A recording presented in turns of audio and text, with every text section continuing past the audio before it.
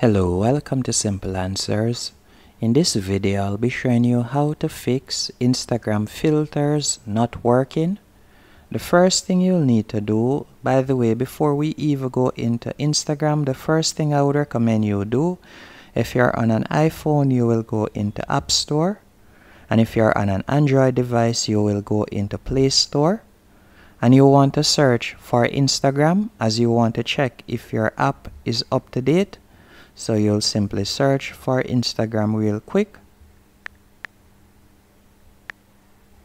And if the app is up to date, as you can see right here,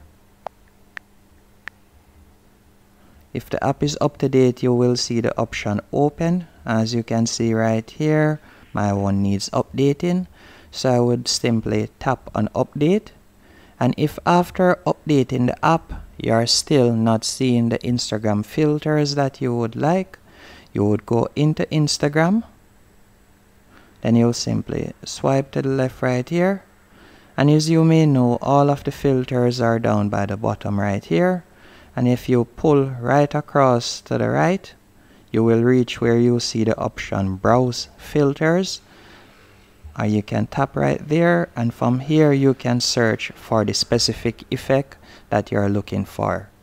But if you still do not see the effect that you want, or it's still not working to your liking, what I would recommend you do is go into Settings. Then you're going to scroll down and select General and select iPhone Storage. And you want to tap on Instagram once it loads up. And you will tap on Offload App. And after offloading app, you will simply tap on Reinstall App. If after doing that it is still not working, what I would recommend you do is scroll down while in general same way. And tap on Transfer or Reset iPhone. Then tap on Reset and select Reset Network Settings.